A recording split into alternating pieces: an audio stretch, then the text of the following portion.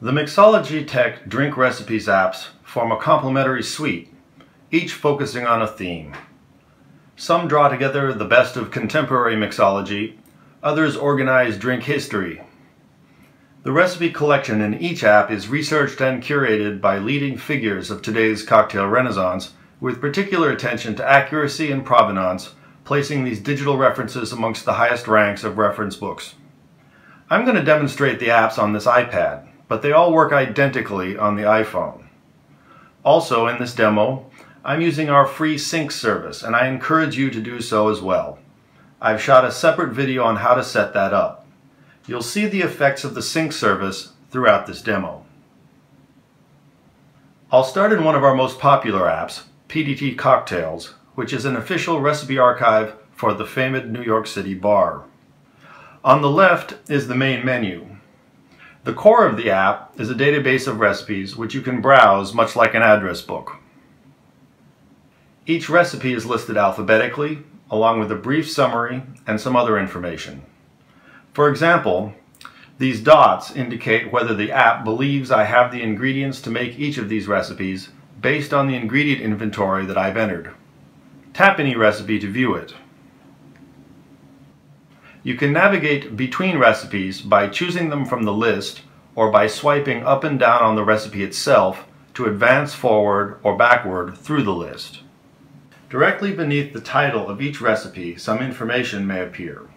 In this case, the app is listing the ingredients that I seem to be missing in order to make this drink and calling out a substitution that I might have to make. The body of the recipe appears next, along with the citation and curatorial notes beneath that. If there's a photo, you can tap it for a larger view. You can tap any ingredient for more information. In this case, the ingredient is a proprietary blended scotch from Johnnie Walker. A description and some other details are provided. If I have or acquire this ingredient, I can flip this switch to mark it as being in my inventory. In this case, I don't own this particular blended scotch, so I'll leave the switch off. If you're using our free sync service, the changes you make with that switch are automatically shared to this same app on your other iOS devices, and across any other MixologyTech apps you have on this and other devices. Here we can also see that this ingredient is specified in one recipe in this app, the 1-2 punch I got here from, and can potentially be used in 14 other recipes in this app. I can easily access those recipes by tapping here. These recipes don't necessarily call specifically for Johnnie Walker Double Black, but I might be able to make any of these drinks using this scotch. The reason the database can make that claim is that it understands that Double Black is an example of blended scotch, which is a generic ingredient category. You can see the generic by tapping here. Once again, a description and some other details are provided, including a long list of other blended scotches on the market. Up here, several specific scotches are called out because they're specified in other recipes within this app. One, Famous Grouse, has a check mark beside it because I have previously marked it as being in my inventory. Note that blended scotch also has an inventory switch. I might want to flip that switch on if I know that I always have blended scotch on hand, but I'm not particular about the brand. That raises an important point. How you think about and work with your ingredient inventory is actually quite personal. Some people are extremely particular about their brands. Others are extremely particular about some, but less so about others. And some people prefer to take a minimalist approach to managing their inventory and just focus on generics. In my case, although I do try to keep at least one blended scotch handy for making drinks, I'm going to leave this switch off and continue to manage my blended scotches on a case-by-case basis. That's a personal choice on my part. You'll have to figure out what works for you. The essential detail is that the app is going to do the right thing in this situation and show that I could make this recipe, the 1-2 punch, using Famous Grouse that I have in my inventory. If we go back and look at the recipe, that's exactly what's going on here. Whether I think it's actually a good idea or not to make this drink with Famous Grouse, instead of double black is a matter of personal discretion. The app can't really make that decision for me or you, but it makes the option available. Some ingredients like lemon juice are purely generic. You either have them or you do not. In addition to proprietary and generic ingredients, you'll also sometimes encounter ingredient recipes. These are preparations you must make ahead of time in order to execute a particular drink. In this case, 1-2 Punch requires a citrus oleosaccharum. Ingredient recipes also have inventory switches, so that if you batch some and keep it around, you can formally add it to your inventory if you so choose.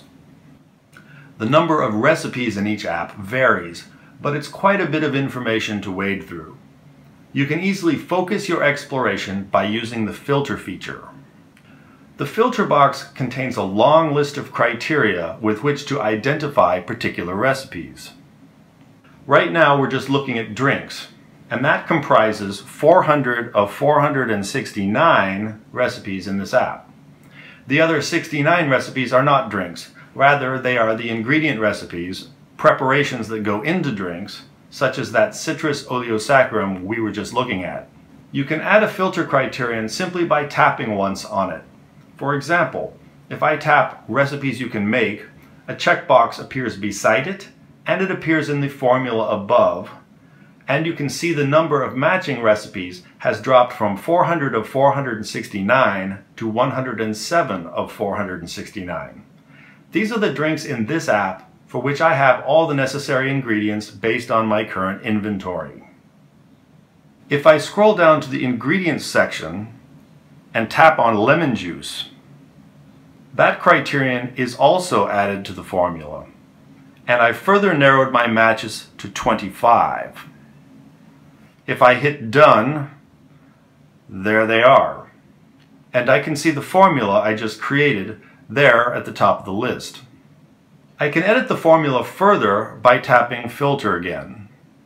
This time I'll tap lemon juice a second time.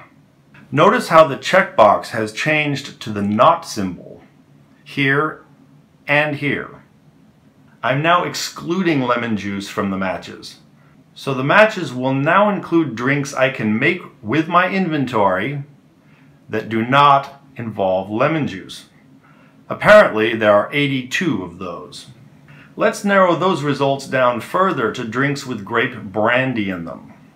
Now, grape brandy doesn't appear in this short list of recently used ingredients. So let's search for it.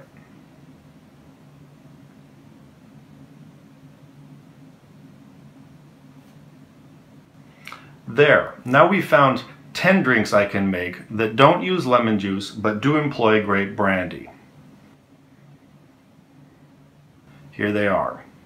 Note that if you tap the clock button, you can recall any of these recent filter formulas just by choosing one. From the main menu, there are some additional ways you can find recipes. If you just want to call up a recipe or ingredient by name, you can use the search option. Also, each app provides some handy indices for drilling down into the database. In the PDT Cocktails app, you can find recipes by provenance, by type of drink, by other characteristics such as how they're made or how boozy they are, or by their base ingredient. For example, these are the drinks that have an apple brandy base, and these are built on cachaça. There's more I can do with these recipes. At the top of each recipe are 2 buttons. The first pertains to your lists. You can add or remove a recipe from your favorites list, flag or unflag a recipe for further attention later on, or put a recipe on a custom list. For example, I want to try this recipe out soon, so I'm going to add this recipe to my flagged list. You'll see a little flag icon appears here and also over here in the directory listing. To view my list of flagged recipes, I return to the main menu and choose Flagged from the Lists and Journal section. There's the recipe that I just flagged. But because I'm using the sync service, my flagged list is shared across all my MixologyTech recipe apps, so I'm also seeing my flagged recipes in all of them.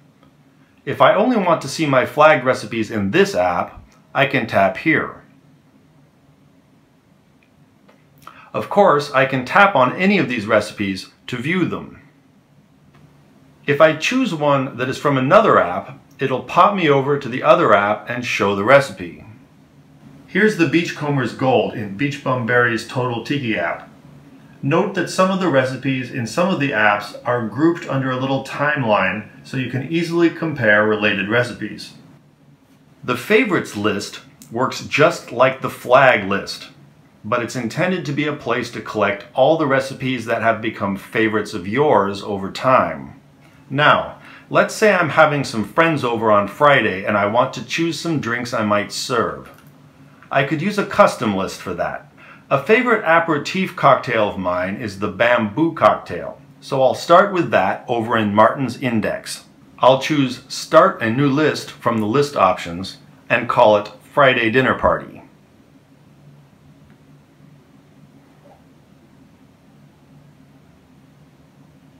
The recipe now shows that it's a member of my new custom list, and you can also see that list has appeared on the main menu.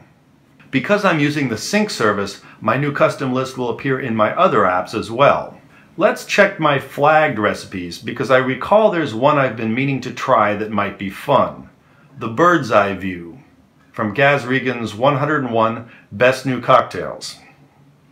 Now I can add that recipe to my custom list by selecting the list by name.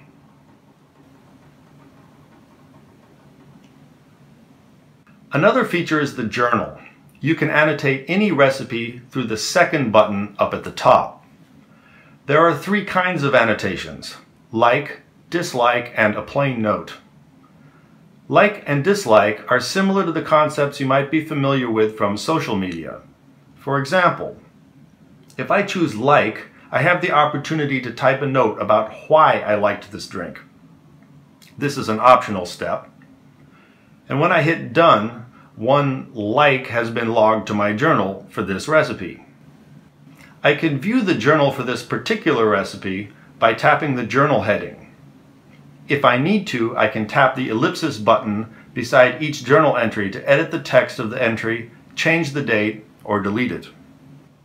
If I go back to the main menu, I can access my full journal by choosing it from the Lists and Journal section. There's the like I just entered. Again, because I'm using the free sync service, my journal is shared across all my devices and all my apps. If I want to see only those journal entries from this app, I can tap here. As in the lists, you can tap any recipe to view it, and it will pop over to another app as necessary. Note that the likes and dislikes in your journal are cumulative and will show up in the recipe directories. Ingredients are so important they get their own section on the main menu, and they're organized so you can drill down into them in various ways. It's important to understand that, while there are roughly 10,000 ingredients in use in mixed drinks, each MixologyTech app is only concerned with those ingredients that are specified or implied in its recipes. That means you'll find significant overlap, but also significant differences in the ingredients listed in the different apps. These disparate sets of ingredients are ultimately unified through the sync service. If you add one ingredient to your inventory, that fact will be reflected in any other app that can use the ingredient, either explicitly or implicitly.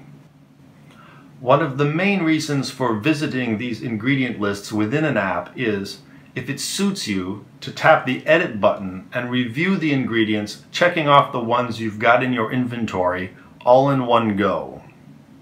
Tip: if you really want to systematically add all the stuff you've got, try logging into my.mixologytech.com from a web browser using your sync account credentials. There you can search our entire ingredients database and add almost anything to your inventory. Also, note the handy report on the main menu that calls out the ingredients you might want to consider purchasing in order to unlock more recipes you can make. Many of the features I've touched on in this brief overview run deeper than I've demonstrated. Their full potential should readily grow apparent as you begin working with them. Please don't overlook the materials in the appendices of each app. These add context and insight, and also don't overlook the features in the settings menu, particularly the units selector. All our recipes can be represented in imperial or metric units as you prefer. Thank you for your time. If you have questions, please don't hesitate to ask.